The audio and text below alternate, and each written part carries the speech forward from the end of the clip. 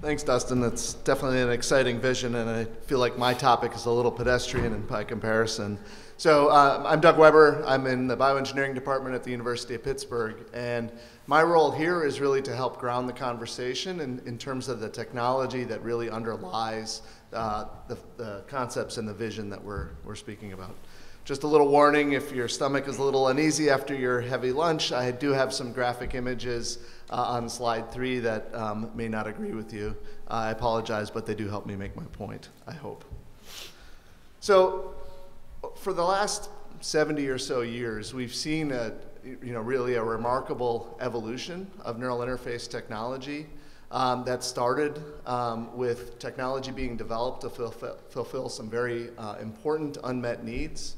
The cardiac pacemaker was really the first device that was developed to interface directly with, in that case, the heart, to provide life-saving function, that is, keep the heart beating when it was failing. That first technology was very crude, but it was the only thing available to save these particular patients' lives, and so while crude, it was medically necessary.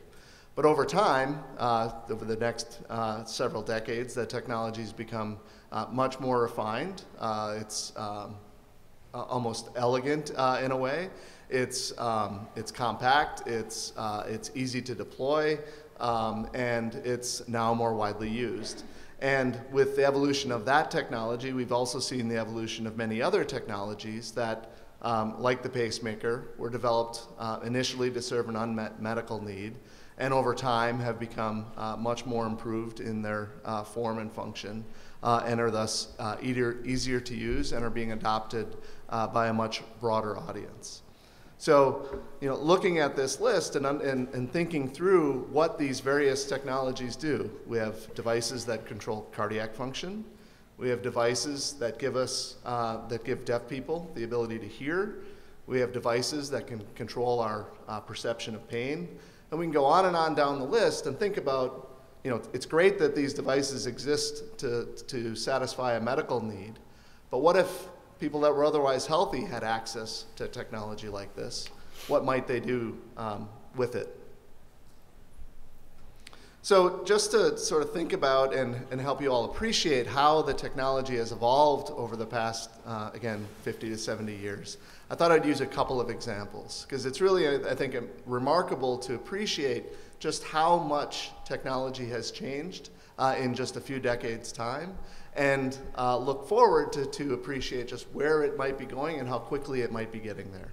So I'm using here spinal cord stimulation as my example of neurostimulation technology. Originally, these devices were pretty bulky, right? We had electrode arrays that required surgery to implant into the epidural space of the spinal canal. There were kind of bulky lead wires that ran from those electrodes out of the spine into a box that contained electronics and a battery and some control logic to control the operation of that device. And so all told, we're talking about a total implant size of several cubic centimeters, right? That's a lot of hardware to put inside the body, and I think we would all think twice about whether or not we really want to carry around all that extra cargo. Fast forward a few decades, and now modern devices look very different, right? We've eliminated that box. We don't need a battery anymore because we can deliver energy through the skin. Okay, we don't need lead wires anymore because we can embed the electronics and the sort of control logic for the device right on the electrode itself. Okay, so now that complete system has gone from several cubic centimeters in volume to now just a few millimeters in volume. And at that scale, the technology doesn't need you don't need a surgeon to place the device. You can use a needle and deliver it as an injectable. Okay, so just a couple of decades of engineering, and the technology has gone from something that requires surgery to something that can be injected. Looking ahead, other methods for modulating and stimulating neural activity are being developed. Kilohertz frequency stimulation is being used to stimulate the spinal cord through electrodes placed on the skin. So think about that. We're developing technology that can focus electrical energy to neural structures that are deep inside the body, and no surgery or no skin breakage required. In the same way, ultrasound, high-intensity focused ultrasound, is being developed as a tool for modulating brain activity and neural structures in other parts of the body. And again, it's an entirely non-invasive technology that can focus energy at deep targets inside the body and control neurological function. Again, no surgery. Looking at other areas where technology like this is being used, so we talked about the application for pain. My colleague Lee Fisher at the University of Pittsburgh is developing applications of spinal cord stimulation for the restoration of sensory function in lower limb amputees. And at the outset, really the goal of that project was to help amputees be able to feel their prosthetic feet. And there was a little thought given to how, what other impact that technology may have. And what Lee has found is that in addition to restoring important sensory functions, all of the subjects that he's tested to date have reported a dramatic reduction in their pain scores. Okay, so think about that. So the goal here is to try to strengthen the sensory experience for these amputees. And as a result, they're generally feeling better and experiencing less pain.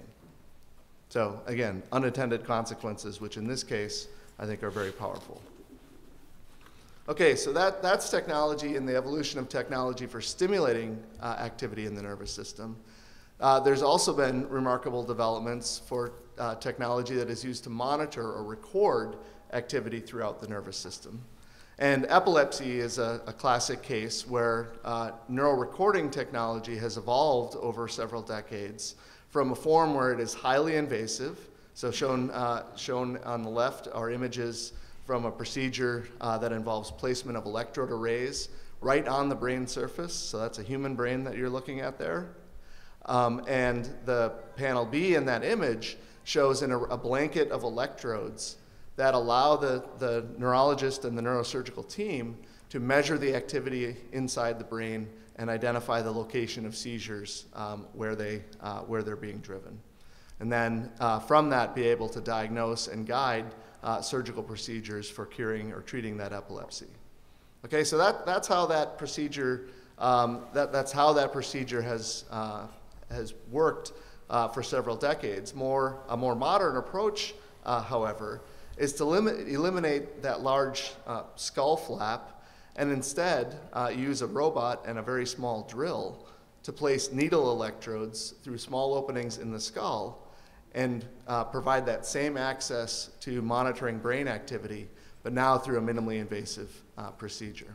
Okay, so if it were up to me, I would certainly rather have a small drill and a robot guiding the electrodes than having half of my skull removed. So I would certainly choose option 2. But looking ahead, there's new technology being developed by a group in Australia that eliminates the need for the drill altogether. And that technology is called the Stentrode. And what that does is it uses endovascular stents, which are used routinely in cardiovascular applications. And by instrumenting those stents with microelectrodes that face out, by tunneling such a device into the cavity of the brain, the blood vessels of the brain, and deploying it there, it's possible to measure activity from inside the blood vessels of your brain, thus eliminating the need for cranial surgery altogether.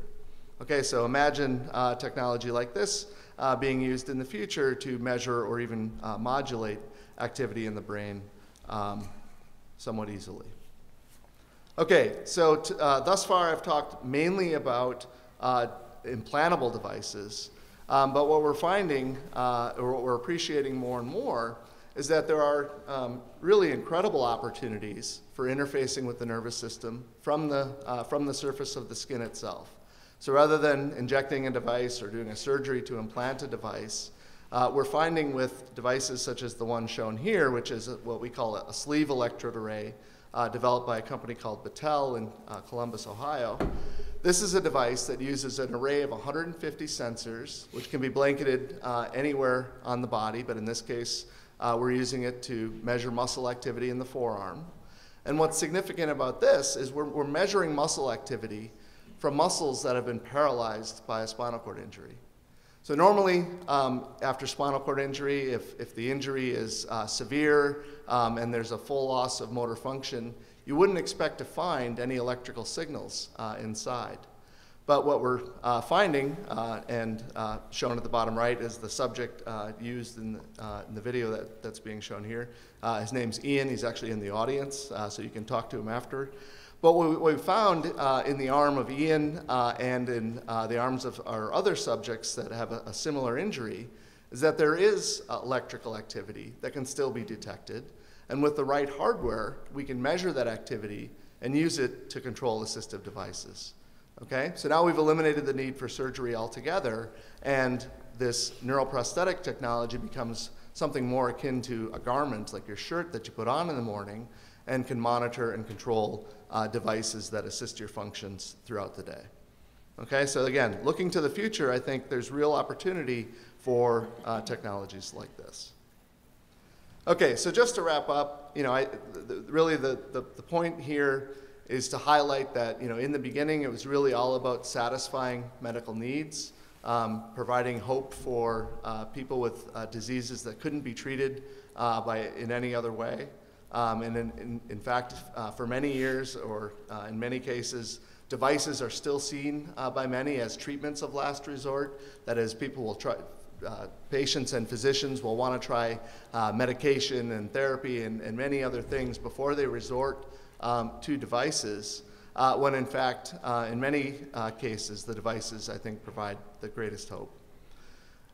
What we've seen through engineering refinement is that modern devices are very small and easily delivered to the parts of the body where they're needed, and in doing so, they've become safer, more effective, and I think, importantly, have greatly expanded access to them.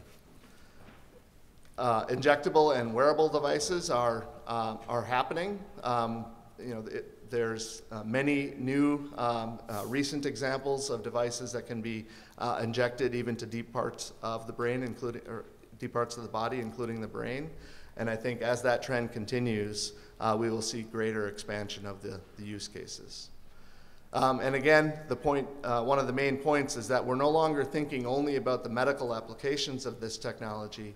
We're already seeing cases where some of the very same types of sort of engineered devices are being applied to consumer applications. And you may recognize some of the labels on this slide. I think it's really significant to know that the things that a decade ago were restricted to rehab are now being used to play video games and enhance your cognitive and physical performance. So, thank you.